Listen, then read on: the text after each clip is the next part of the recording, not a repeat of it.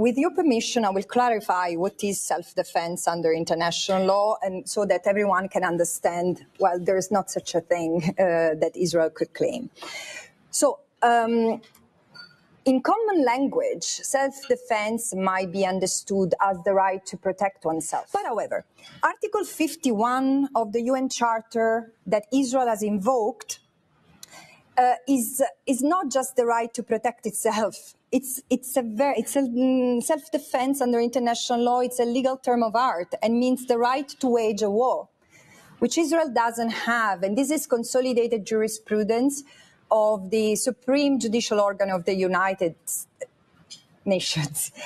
I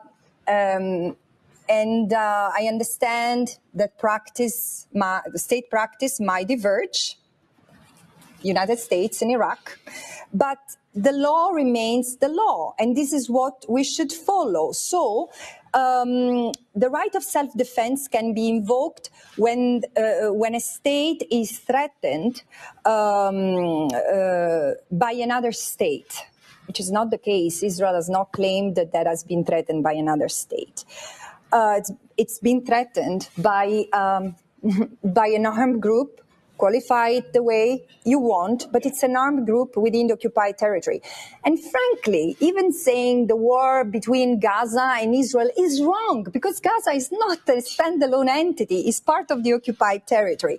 But so, in particular, Israel cannot claim the right of self-defense against a threat that emanates from the territory it occupies, from a territory that is kept under belligerent occupation. And this is not only this exists in the jurisprudence of the ICJ in general, it's also been said in the case of the occupied Palestinian territory. ताज़ा तरीन खबरें, तहकीकाती reports और stock market के हालात, खेलों की खबरें, showbiz और सोशल मीडिया ट्रेंड्स सिर्फ एक क्लिक की दूरी पर।